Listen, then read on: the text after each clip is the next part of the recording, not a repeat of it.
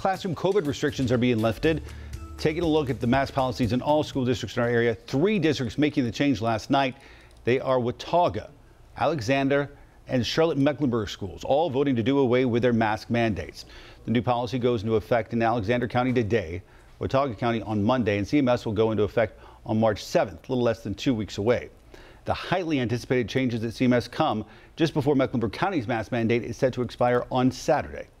Wake Up Charlotte's Tradisha Woodard now live outside the district headquarters this morning. Tradisha, I know this was not probably an easy decision for board members because you have a lot of parents on either side of this issue. So why do they vote now to make these masks optional?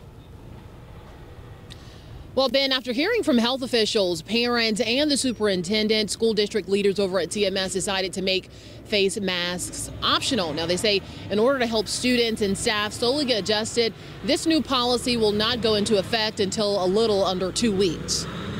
I believe that keeping it on the 7th will allow students to see in these 2 weeks what they feel more comfortable doing. After hearing a range of mixed views, CMS board members agreed to make masks optional starting March 7th. Before, CMS required all students and staff to wear masks while indoors, and parents started showing up to meetings encouraging a mask optional policy for families to be given a choice. Superintendent Ernest Winston says he's in favor of the new policy, and he says there will be a no-tolerance approach to students bullying or intimidating other students who choose to wear a mask after the policy goes into effect. That absolutely applies for those students and staff members who choose to or who choose not to wear a mask.